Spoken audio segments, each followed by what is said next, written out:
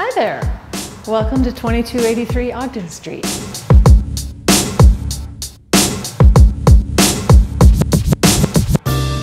So I'd like to give you guys a little bit of historical perspective on this property.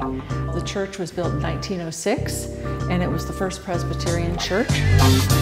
And in 1947, the property became the New Hope Baptist Church. And the New Hope Baptist Church was here from 1947 to 1993.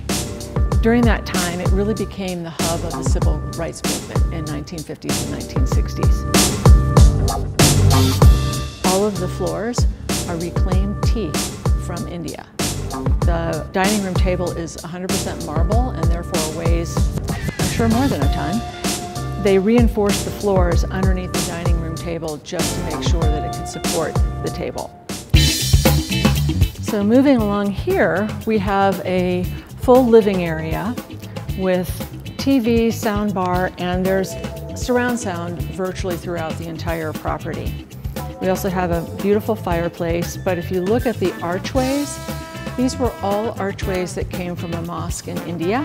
And the pillars actually have some Arabic writing on them, and some were actually hollowed out in order to cover a support beam.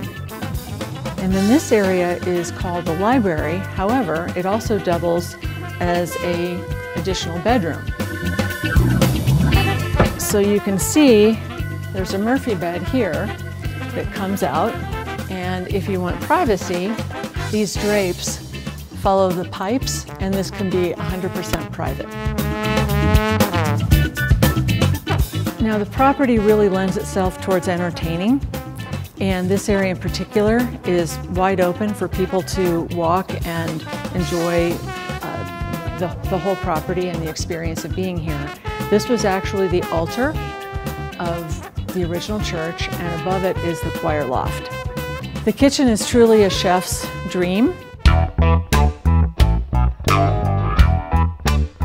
So you have a whole wine bar here with the Lazy River hammered copper sink. All the best appliances, so an Advantium microwave. There are 2 dishwashers, a sink here, a sink there, a sink over there. You have here a pretty amazing Wolf stove and double oven. So 6 burners plus a griddle, and then this is a Vulcan grill, which they refer to as the Ruth Chris grill because it will sear. Sub-zero, and 2 huge pantries. And then of course, don't forget, you've got your built-in coffee maker. Actually, let's call that a built-in barista. If it would just deliver my coffee to me in bed, I'd be thrilled. And moving along here, we're going to go up to the choir loft. So you can just imagine what it was like to have the New Hope Baptist Church choir singing from this position. But it's also a great place for a piano or for an office. Through here, we have what's called we call it a third non-conforming bedroom, only because it doesn't have a closet. However, it does have an ensuite 3/4 bath.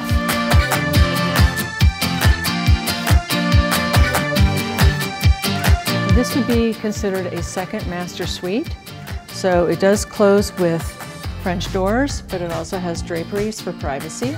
There's a queen bed, and I love this detail. They didn't want to block any of the light going to and from the stained glass windows, so they just used glass. Through here, this is considered a dressing room, and if I had a walk-in closet like this, I'd move in today. And again, there's a full bath, and all of the finishes are marble. So the unit comes with 3 car spaces. The farther one fits obviously just about any vehicle. This one is great for a Mini or motorcycles or gear or scooters, etc.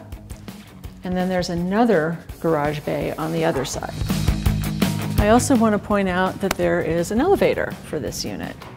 And this goes directly between the first floor and the master suite, unless you'd like your Stairmaster workout. There are also 3 furnaces and 3 air conditioning units. There are 5 bathrooms. 2 of them are powder rooms. 3 of them are either full baths or a 3/4 bath. So this is another powder room, and check out the unusual Chinese vanity there. So we'll walk upstairs and you can get a view from up above here.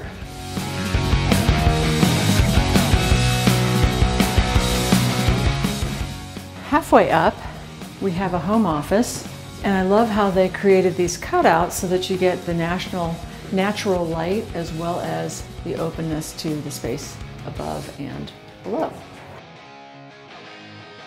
So here we have the master suite.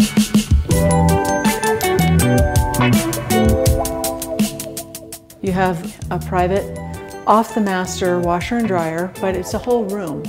Again, the elevator that goes between the 3rd floor and the main floor, and then the built-in coffee bar and wine bar. King-size bed, and then we have the master bath. And as soon as you step in, the rope lights underneath the vanities light up. You also have a clawfoot tub that's a jetted tub,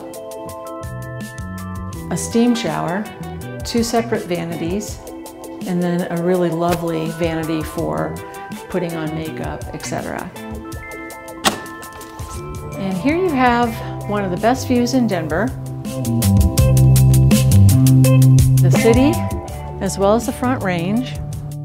It is really a one-of-a-kind property and perfect for anybody who likes to live close to downtown, but in a neighborhood with grassy areas and parks and restaurants right outside your door.